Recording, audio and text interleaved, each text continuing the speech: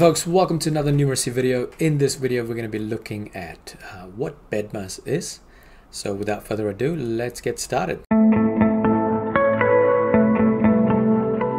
Okay, so you probably have heard about this thing, right? BEDMAS, and in some countries it's actually called a slightly different thing. It's called BODMAS. And I know that in New Zealand we kind of use BEDMAS here. So what does it actually mean?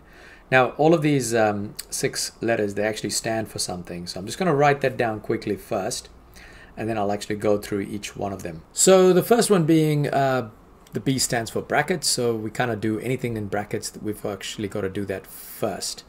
Maybe you're thinking, hang on, what's happening here? Well, think about it like this. This is just a set of order of operations, right? Like, so if you have like a whole bunch of symbols, which one do we do first? And I know following this video, there's going to be a few more with different types of questions going through this.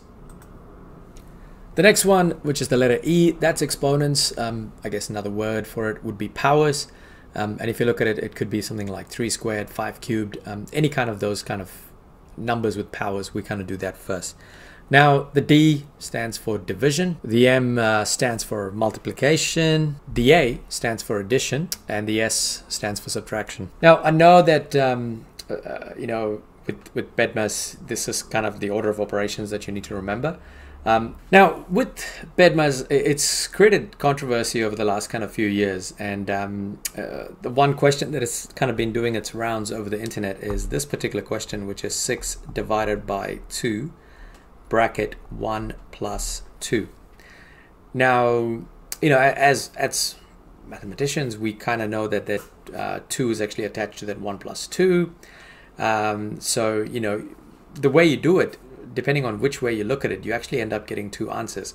And I want to show you guys the 2 different types of answers you could get on the calculator, because this calculator has actually picked it up. The first thing I'm going to do is I'm going to write this as 6 divided by 2, bracket 1 plus 2.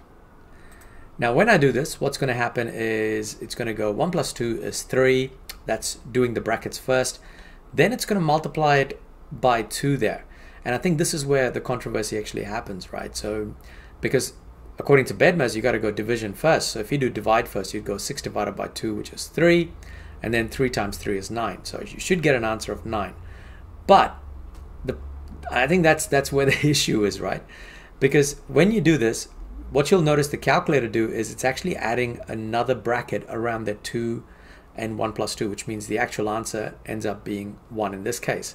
But however, check this out. If I was to do 6 divided by 2, and instead of putting the bracket, I put a multiplication sign in there, and then I go 1 plus 2.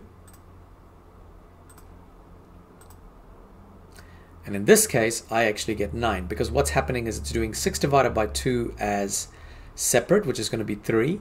The 1 plus 2 is inside a bracket, which is 3. 3 times 3 is 9. So that's kind of why, you know, it was basically the question's fault. Whoever gave this question, they should have actually either written it with an extra bracket like this, or they should have actually written it with another bracket like this. Now, if they had done that, then we would actually have a clear answer for this particular question. As for me, what I think it is, you know, when I look at it, I'll probably go with the answer of 1 and not 9. But anyway, that is pretty much some of the fun things we get to do with BEDMAS. Following this video, there should be a few more videos where we'll be looking explicitly at questions with a variety of these kind of operations. Hopefully, you can kind of go through that and get a hang of how to actually do BEDMAS. All right, folks, that is basically it for this video. As always, don't forget to like this video, share this video, and subscribe to keep up with the latest content. Now, there should be a couple of playlists popping up here and here. Great material for revision, and as always, thank you for watching.